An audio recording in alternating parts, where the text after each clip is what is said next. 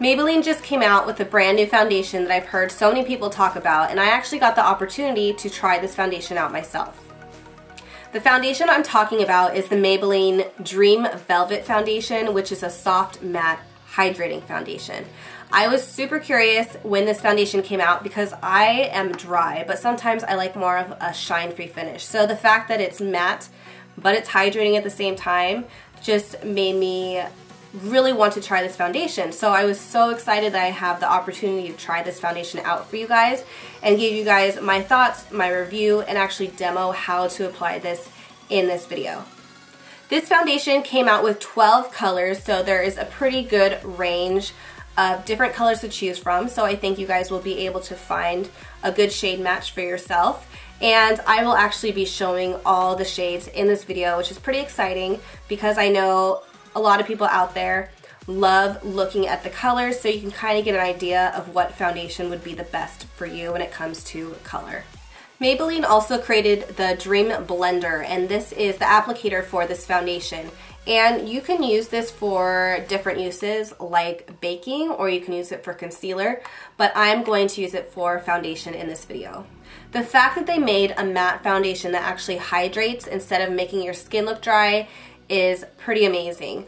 I have dry skin and sometimes I just want a shine-free finish just based on what look I'm creating when it comes to my YouTube videos or, you know, my everyday look. Maybe I'm going out and I want more of that nice velvet shine-free finish. So sometimes it's hard for me to play around with matte foundations because they make my skin look really dry. So I'm super excited to try out this foundation. So I've already prepped and primed my skin, and I've also shade matched myself just to see what color that I'm going to be using in this video. And the one that matched me the best was Sandy Beige, which is number 60. It's definitely more of a golden tone. I am lighter right now compared to summer. Summer I can get a pretty nice tan, but I definitely have lost that tan this winter. So I'm going to play with this color, and it matches really well. So I'm kind of curious to see how this is going to look all over. I decided I'm going to apply this foundation in two different ways. On this side, I'm going to dab a bit of the foundation all over my face and then blend it out with the blender. On this side, I'm actually going to put some of the product on the blender and then blend it out that way, and I guess we'll just see which one applies the best. I have some of the foundation on my hand, and they describe the texture as like a whipped gel, and I can totally see that. It's definitely like more of a fluffy texture, but it feels like a gel at the same time. So I don't know, I really like the texture so far.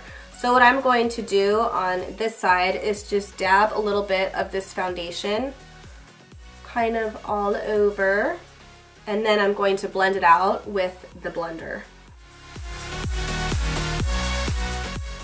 Okay, so I dabbed half of my face with that foundation, so I guess I'm just going to take the blender and start kind of smoothing and blending this out just around my face, just to see how this applies. This blender is definitely really dense. It's not like a soft sponge if you want to compare it to like the Beauty Blender, but it seems like it's blending everything.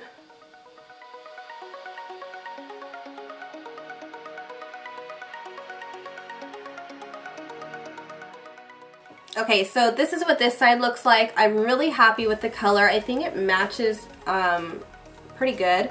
You can see that there's a little bit more coverage here under my eye area, so I would say it's about like a medium coverage, but I could definitely see how you can probably build up this coverage too. So I'm going to work on this side of the face, and I'm going to apply the foundation on the sponge and then kind of work my way around the face and apply it that way.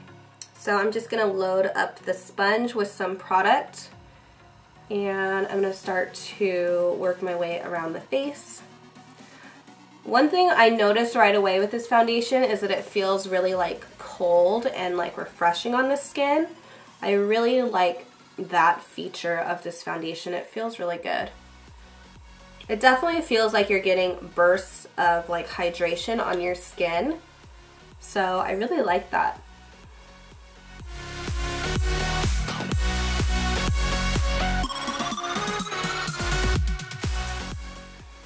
Alright, so we're done with this side. I can't really decide which application I like better. I feel like they both look the same and both were pretty easy.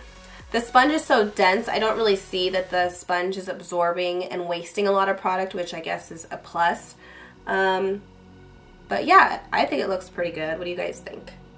This foundation, I feel like it gives my skin kind of this airbrushed finish, and sometimes I just don't feel like that with the liquid foundation. But with this matte, maybe it's because I haven't worn matte in a while, but I really do like the finish of it. Like I said earlier, my skin is dry and I don't see any dry patches on my face, and I feel like it just lays really nicely on the skin. It's not settling, it doesn't feel heavy or cakey or like have an oily residue to it. It feels really good. And I think what I like the most about this foundation is when I applied it, it felt really refreshing. You could definitely feel that hydration kind of burst on your skin when you're applying it. And I really like it. So I would totally recommend this foundation if you are dry like me and you're kind of hesitant to try a matte foundation because you feel like it's going to be really drying, then definitely go for this one. I think you might enjoy it. I definitely enjoy it, and I definitely see myself using this in the future. I will put swatches on this video and you guys can kind of get an idea of the colors that are available. There are 12 shades available. I think they're a pretty good range, and you could probably get a good match with the shades that are available. And also, this foundation is really inexpensive. It's only about, I would say, an average of $11. It kind of depends where you're going to buy it.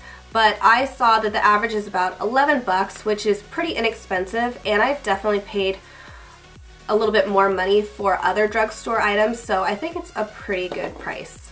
So I definitely give this foundation a thumbs up, and I totally see myself using this foundation in the future. I definitely want to play a little bit more with that blender, that sponge, just to see how it works. I think I just need to practice with it.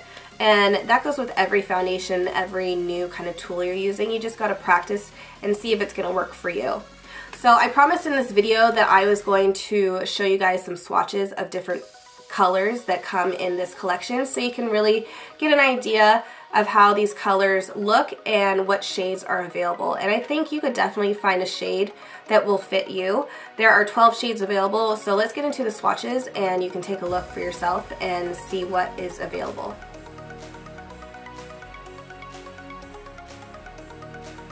Alright, starting from left to right.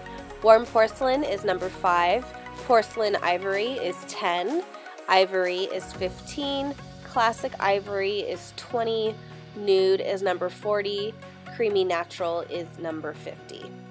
Moving on to the second half, so Sandy Beige is 60, Pure Beige is 70, Natural Beige is 75, Honey Beige is 90, Caramel is 92, and Coconut is 95.